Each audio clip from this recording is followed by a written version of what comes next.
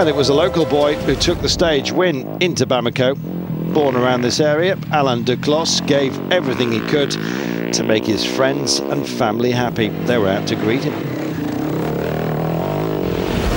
My mum's here, my dad came from France to Bamako, my whole family is here, so I guess it's the best present that I can possibly give them, he says. Another Dakar moment. Fabulous.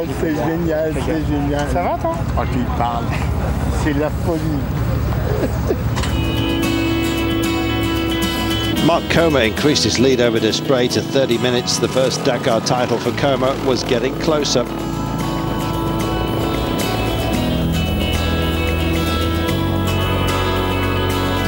In the cars, it was South African Junior de Villiers who took the stage win. He and his co-driver Tina Turner had some difficulties finding their way, but finally they clocked the fastest time. Here is 400, a little bit more to the right. And courting disaster along the way. Ooh, how did that stay up?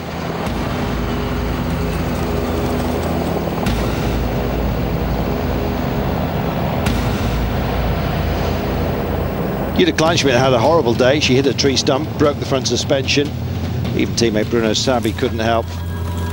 Co-driver Pons just telling him to go on, and they had to wait for the assistance truck.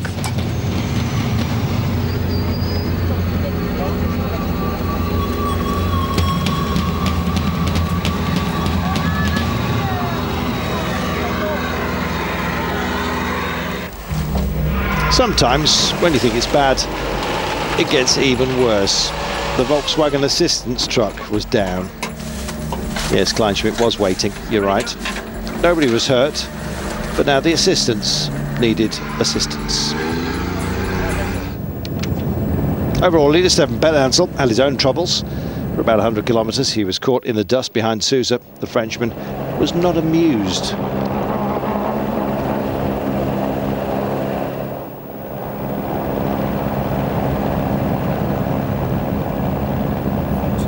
Yes, he had a few words to say about it later on. Carlos, for about 100 kilometers I was behind you. Didn't you see me? Not at all, never. He can't believe it. More in a moment.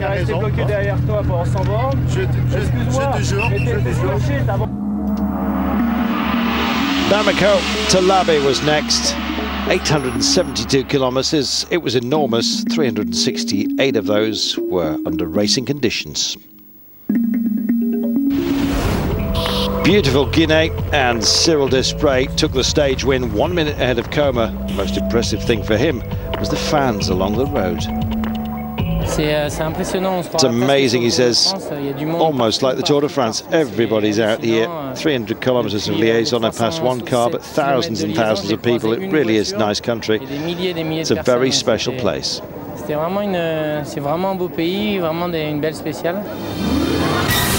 The drama, though, was yet to start. It was a day to remember for Luc Alphonse. The Frenchman had more or less settled for second place behind teammate Petterhansel. Suddenly, the chance of his lifetime to win the Dakar came. Petterhansel had crashed, destroyed his transmission. It wasn't looking good.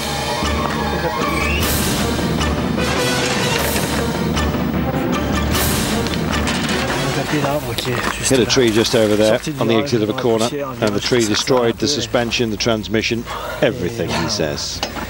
Tapé l'arbre, l'arrière de la voiture, la roue, le triangle, transmission, tout est arraché. The co-driver tried everything. They did get started again, but not for long. After a few meters, the car just broke down once more. Finally, they had to wait for the assistance truck. That meant a huge loss of time. They would drop down to 4th overall, handing victory to teammate Luc Alphonse.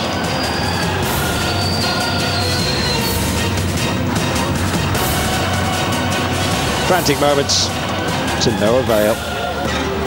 The leader heading backwards. Our former ski world champion Luc Alphonse was suddenly on the top of the ranking. He pushed to make the most of the situation, wins the stage, and taking position 1 in style. Second overall was now Gilles de Villiers, about 20 minutes behind Alphonse, having learned that a tiny mistake can change everything. He took it a bit easy.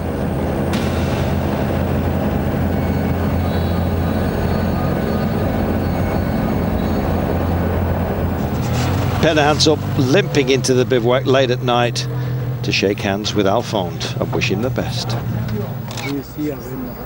Le sport mécanique, malheureusement. Well, that's motorsport. Do that for 20 years, cars and bikes. You win races. I've lost races before the finish line. Technical problems, errors, that sort of stuff. You just can't forget it. A lot of work to prepare for this race, and then everything is over with one mistake like that. That's the way it is. Enfin, pas tout à fait un an de travail, mais beaucoup de mois de travail pour préparer cette course, et puis à 2 jours de l'arrivée, faire une erreur comme ça. Stage 13, Labé to Tambacounda was next. 567 kilometers in all, 348 of them racing. Well, big crowds again alongside the streets of the Dakar Rally. Tragically, a child was hit by a car that day on the stage and died aboard the medical helicopter. So even amongst the celebrations, a black cloud once again over this event. Well, once again, the Super Special turned out to be a big navigation challenge, but after the big empty deserts, it was more a problem of vision due to heavy vegetation here. Well, the man with the best road plan was Giovanni Sala, the KTM rider. In third overall, clocked his first stage win of 2006.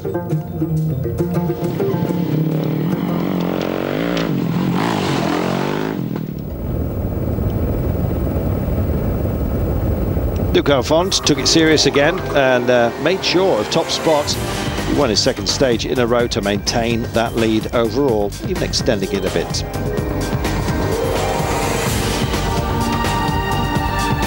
His main rival now tried to make up some time, but realistically de Villiers could only hope for a big error from Alphonse. It was never over until it's over, of course. The Dakar had another nasty surprise. Tambacounda to Dakar. The surprise was the penultimate stage when everyone got lost. A stage that should have been more or less a parade turned into a very, very tricky one. The bikes, they were asking for help. They weren't getting it from the helicopter, not allowed to do that. But they were heading in all kinds of directions.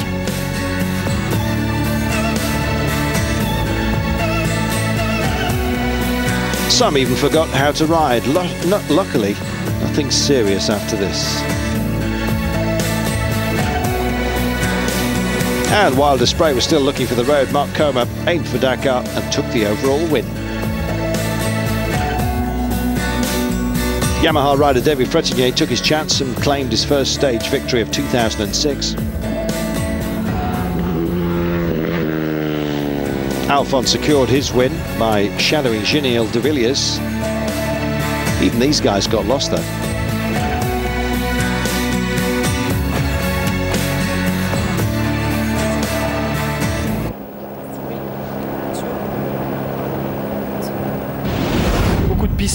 So many parallel tracks, he said. It was very tricky. You see Sainz is not even here yet. We had to go back, turn around, searching the right way. And my aim was actually not to lose de Villiers. And turning around, seeing the 307 of Sainz, the 305, the 301, I thought, who's Gilles again?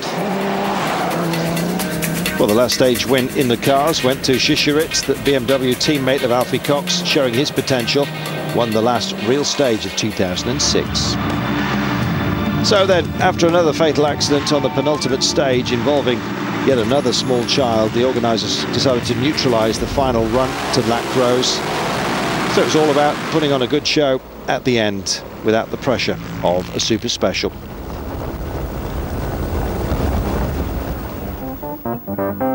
The rivals shook hands after a tough battle over more than 9,000 kilometres.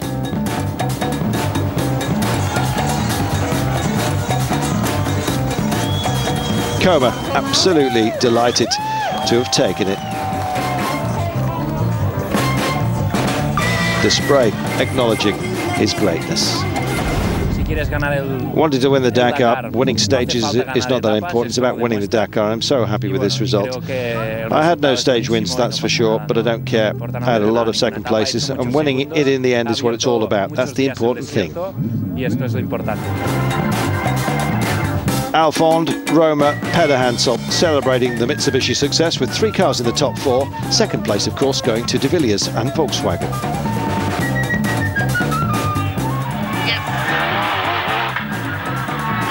Putain, c'est bon. Merci, Boluccio. Well, they didn't win it, but at least second place for De Villiers and 5 stage wins for the Volkswagen Armada. VW were back in the frame in no uncertain terms. Alfon's victory, though, a great triumph for the Frenchman. In the truck category, once more, it was Kamaz with Vladimir Chagin who took the victory. It was the 5th title for the Russian. What an amazing performance.